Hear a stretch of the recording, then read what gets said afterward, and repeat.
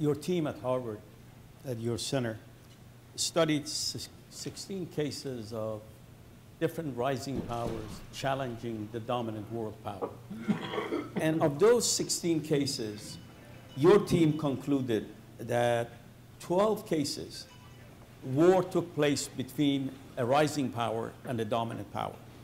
And in 4 cases, we had peace. So 12 cases of war, 4 cases of peace. Would you please tell us, in those 4 cases of peace, what happened? And why were those rising powers and the dominant power were able to have peace rather than war? Okay, so again, thank you. So the book looks at the last 500 years of history, as Mohsen says. We found 16 cases. I'm not sure this is all, but these are all that we've been able to find. 16 cases in which a rising power threatened to displace a major ruling power.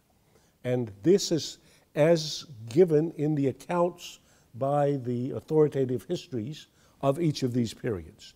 So we start with the case at the end of the 15th century and beginning of the 16th century, when Spain rises to rival Portugal, which had been the dominant naval power in the period before basically Columbus.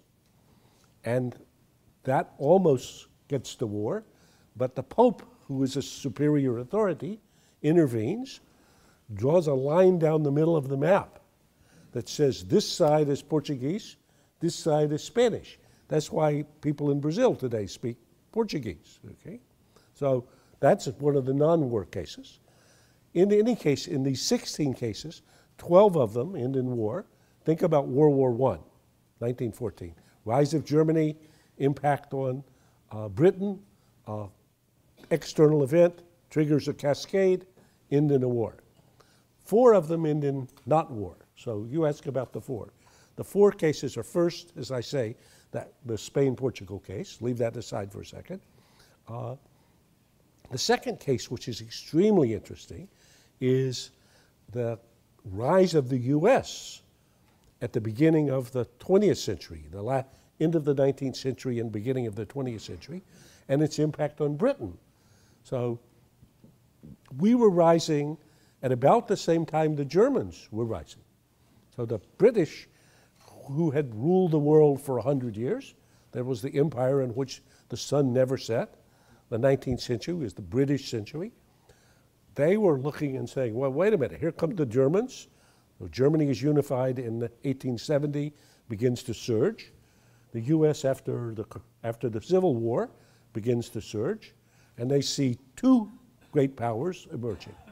But for a rising power that is full of exuberance, that feels like our time has come. Teddy Roosevelt knew that he was going to make the next century the American century. And we did.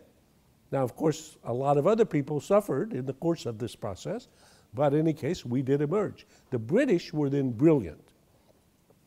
And I think the big takeaway for the lesson is they distinguished between what they thought was vital for them and what they thought were simply vested.